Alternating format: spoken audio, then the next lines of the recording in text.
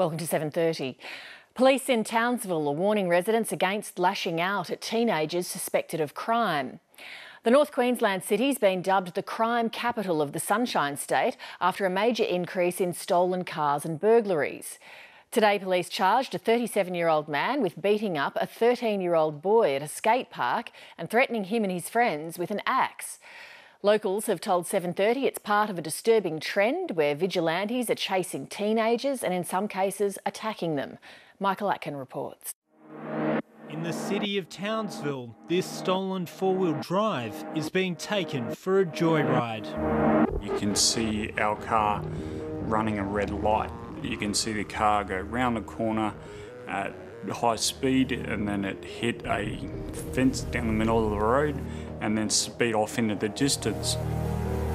The thieves crashed Daniel Mastalez's four-wheel drive into this fence, destroying both. Yeah, they come around the corner here too fast, lost control, hit the curb, there's the skid mark across here, and then run into the fence in this area here and wrote the car off. In what has become common in Townsville, outraged locals gave chase. That's just stupid what you just did. That was just stupid. Why you do that? Someone had invaded our personal space. Yeah, very fearful, and we've had the same feelings ever since. You see that there is no respect from any of these juveniles anymore. They just don't care. Property crime is increasing rapidly in the regional city and many repeat offenders are teenagers. We just drive around, pick up people. If it's a good enough car, we sell it. And is it for excitement? Is it because you're bored? Yeah, excitement and for adrenaline. Yeah, we're live. Some of the crimes are being bragged about online. Crime is considerably up compared to the year before.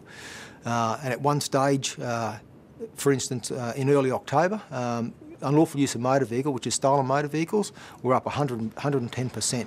That's galvanised a growing number of victims who are pursuing suspects on their own. When we follow them, they end up speeding just all through suburban streets. All you hear is tyres screeching and that kind of stuff. You just wait till a big bang. Across town, Melissa Lee has turned her home into a fortress. Mel, you've installed cameras all over your property. Yes, we have. We've got them covering everywhere. This one up here follows movement as you go past it. Yeah, it's following us now. Yep, it doesn't miss anything. She installed the cameras after being robbed last year by a group of local kids aged between 9 and 17. My kids would never be out at night doing things like that, and the mother just thought it was all right because she'd got them to bring the stuff back. But it's not all right. We were violated, we were broken into, the kids had nightmares. Where's another one? Back up, man. Back up. Dozens of extra police have been deployed to Townsville, targeting out-of-control teenagers. Look what you've done. She's crying, boy. I'm sorry, but she's scared of you. No, I never did that. Police claim the crackdown is making a difference. We have seen a considerable downturn in crime in the last month and more importantly over the last couple of weeks, and it's actually reduced by 25%. So whilst the crime is still up compared to the same reporting period last year, it is starting to come back. Police say the streets are quieter since the start of Operation Oscar Merchant 3 months ago. They've arrested more than 900 people, including a 16-year-old from here in Kerwin. He's accused of more than 100 offences, including armed robbery, breaking and entering, and stealing cars. More concerning, though, was that offender's ability to bring others on board with him to commit similar offences. So when I spoke earlier about 4, 5, 6 vehicles stolen and driving around dangerously at a time, they were all linked to this one offender. Each night, the Rapid Action and Patrol Squad is on the lookout for young offenders committing property crime. It might be a bit of a slow night, but you never know being in this job. It's slower at the moment because a lot of the guys that were doing these jobs are actually in Cleveland or in Stewart prison for it at the moment. How many cars can get stolen on a busy night? On a busy night, we've had up into double figures, so it does get rather busy from time to time. A call comes in that teenagers on bikes could be looking for houses to rob. But when we arrive, they're nowhere to be found. What are some of the ages of the kids you see? We had a stolen car one night where the 8-year-old who was driving lost control of it, hit a gutter. When we got him out of the car, he was in hysterics. But police are not the only ones on the prowl tonight. Us Townsville residents need to step up, you know.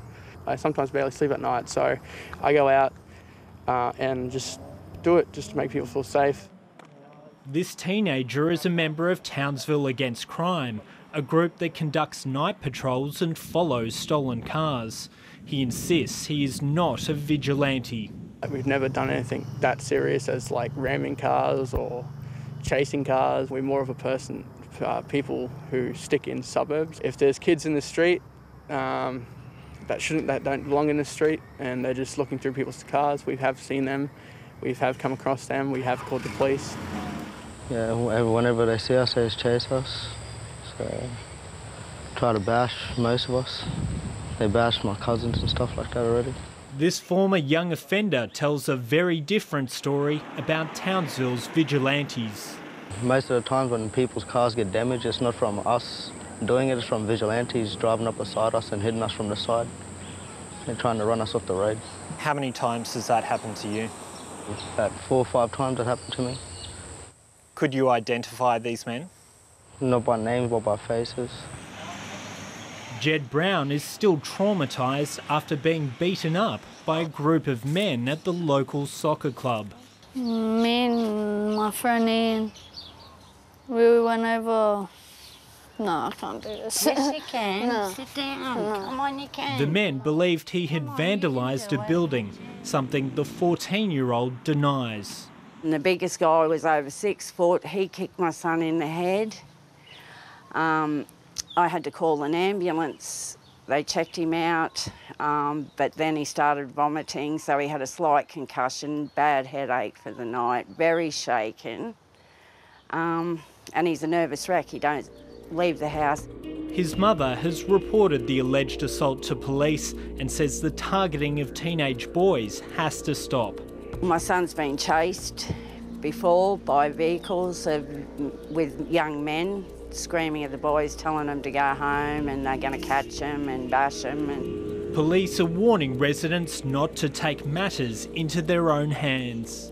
Those matters will be fully investigated, and if there's sufficient evidence to substantiate any offences, these people will be prosecuted.